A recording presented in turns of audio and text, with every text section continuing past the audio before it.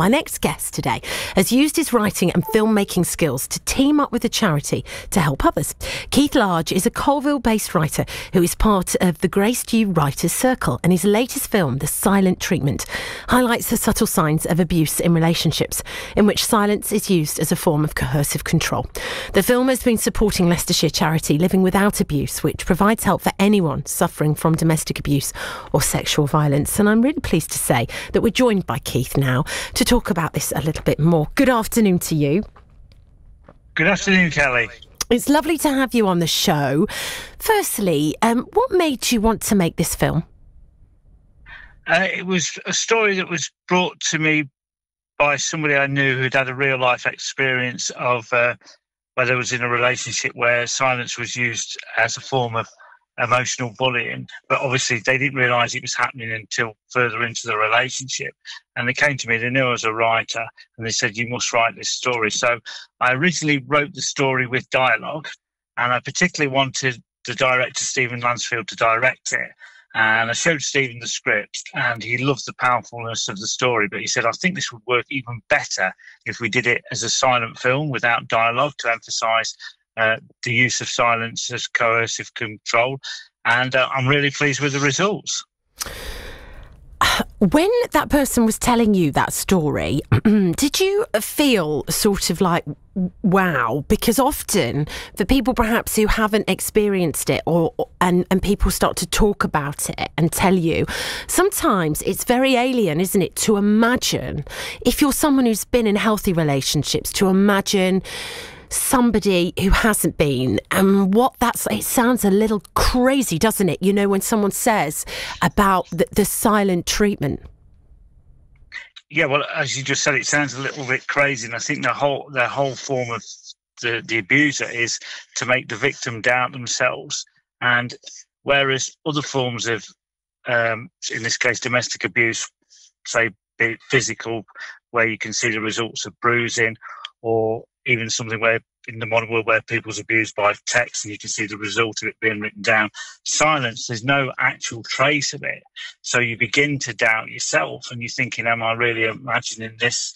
Is this really happening to me? So that's where it's a different form of abuse. And yes, it does make you think, is this believable?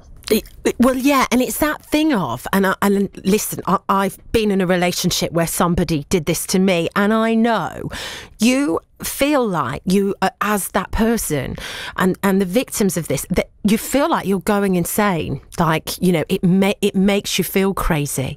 And I think that I know there's something incredibly cruel about that.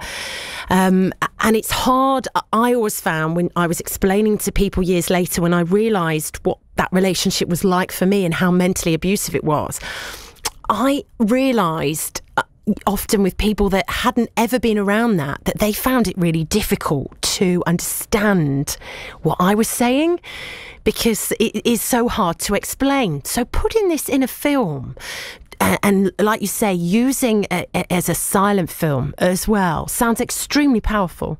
Yeah, and as you've just said, the idea is we want to get it over to people who have experienced this, that they are actually not alone and they're not to blame. And with the film getting out there, we've had a wonderful reaction to it. So many people have opened up and it's done what we've wanted to do. It started the conversation.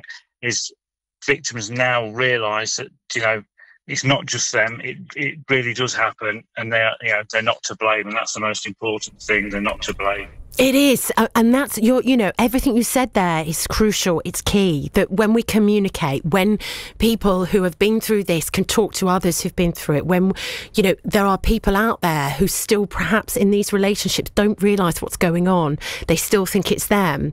But if the more we talk about it, raise awareness about these topics, the more we can help people and help them feel less alone and know that it's not them and it's nothing they have done to deserve it. It's a huge issue. It really is. And it's great that you've had a good response to the film so far. How is it helping charities like Living Without Abuse? Because obviously the film's been supporting them and their work. It obviously gives them more exposure, and also together, it gives us a platform to help each other. So only this morning I was talking with a group of performing arts students at Loughborough College, and we're hoping to put together a series of short stage plays about the things that the charity covers, and also use it as a fundraiser for the charity, and also raise awareness furthermore. So the fact that we've been able to put the film with a local charity like Living Without Abuse, it's great for both of us, because it helps us both get the message out there. Yeah, absolutely. How can we find out more, Keith, about the film that you've put together? Is it all online? Are you online? So a lot of the time, a lot of my films, which people like to remind me, a lot of my films are mostly comedies, and this is very much a change of direction for me, doing a serious film.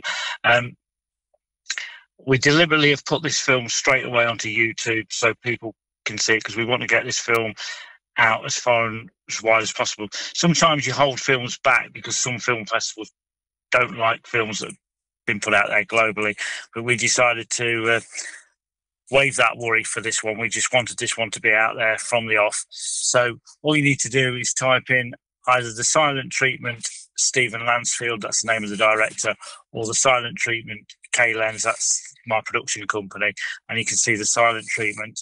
And also a film that I did about 6 years ago, which was about sexual predators in the entertainment industry, which I wrote literally about 2 months before the Me Too campaign came out. That is also supporting Living Without Abuse. And that film, A Date with Shillelagh, is finally online for people who want to watch that. So I've got two films out there on YouTube that are both conveying a very serious message, and I hope that can help people. Yeah, absolutely. It's powerful stuff. And I wonder, when we're having this chat, whether, for students at secondary school, perhaps in the later years, or maybe even at college or university, whether we should be pushing films like yours to be shown to them as well. Because I feel like, I look back, and I was in my early 20s when I was in this relationship. And for years, I didn't really understand and always thought it was my fault. And I feel like we have a duty to educate younger people about healthy relationships and what they are, and red flags as well. Exactly, and as I said earlier in the interview, to make people who are going through it feel that, realise that they're not alone, they're not to blame, and, when they're actually doubting themselves, particularly in like the case of The Silent Treatment, where just silence, you're thinking, am I losing my mind? Is this really happening to me? Well, yes, it really is happening to you, but you're not losing your mind, and what's happening to you is wrong, and you are being abused. And you can go and get support from wonderful charities like Living Without Abuse, who can give you further advice. It's been really nice having you on the show and talking about this subject, and hearing about the film that you've made, which sounds so powerful. Thank you so much for coming on, Keith. Pleasure, Kelly, pleasure. That is Keith Large. He's a Colville-based writer, part of the Greystew Writers' Circle, and we've been talking about his latest film, The Silent Treatment, which highlights the subtle signs of abuse in relationships in which silence is used as a form of coercive control. And he also obviously is working with the charity, the Leicestershire charity, Living Without Abuse. If you do know somebody who is going through any kinds of abuse in a relationship and does need some help, they can reach out to Living Without Abuse. The number is 01509 550317. Most importantly, no, it's never your fault, and you are never alone. 27 minutes past midday right now. You are listening to BBC Radio Leicester.